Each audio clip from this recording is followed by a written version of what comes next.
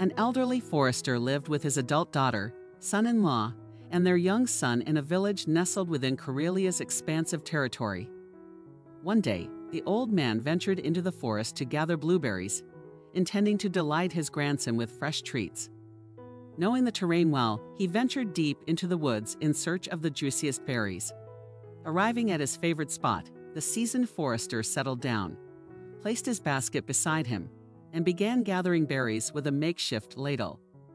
Lost in the task, he unwittingly stumbled upon a deep pit. Suddenly, a fierce growl pierced the air. It was a bear. Sensing an intruder on its turf, the bear approached aggressively. Fortunately, the forester always carried a gun when venturing into the wilds. He fired a warning shot into the air, causing the bear to retreat to a safe distance. Yet the bear lingered nearby, refusing to abandon the perilous spot. It soon became clear why. The forester discovered a bear cub caught in a trap, unable to free itself. The mother bear stood guard over her cub, torn between protecting it and seeking help. Swiftly, the forester retrieved a penknife from his bag and skillfully released the trapped cub. He departed swiftly, wary of lingering too long in the bear's territory. Throughout his return journey, he sensed a presence trailing him, prompting him to quicken his pace. Upon exiting the forest, he glanced back nervously. There stood the bear, watching him from a distance. Its gaze held a curious intensity, almost as if expressing gratitude that transcended the animal kingdom. Though the forester couldn't fathom it at the time. He hurried away, believing the bear merely lingered out of curiosity rather than any deeper sentiment.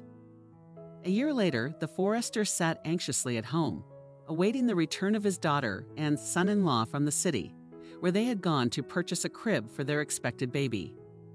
Their delay caused him increasing concern. Suddenly, a neighbor burst into the house, shouting about a terrible incident. According to the neighbor, a bear with blood on its mouth had been spotted wandering the village, carrying something in its jaws. Reacting swiftly, the forester joined others in the village as they gathered in the streets. They fired shots into the air to scare the bear away, but it refused to retreat far. When the forester approached, the bear lowered its head and gently set down a crimson bundle on the ground before retreating behind the trees. To his astonishment, it was the same bear he had encountered a year ago. As he drew closer, he realized the bundle was wrapped in his daughter's dress. It was a newborn baby. Overwhelmed with disbelief, the forester understood that he needed to follow the bear. Remarkably, the bear seemed to guide him, leading him to an old, abandoned bridge that had long fallen into disuse. Evidence showed that someone had recently attempted to cross, causing the aged boards to give way. Urgently, the forester rushed to the scene. Below, he found his daughter and son-in-law lying on the rocks. Though her condition was critical, his daughter was still breathing, while sadly, her husband showed no signs of life. Thanks to the swift assistance of skilled doctors, the forester's daughter survived the ordeal. When she finally regained her voice, she recounted the harrowing tale.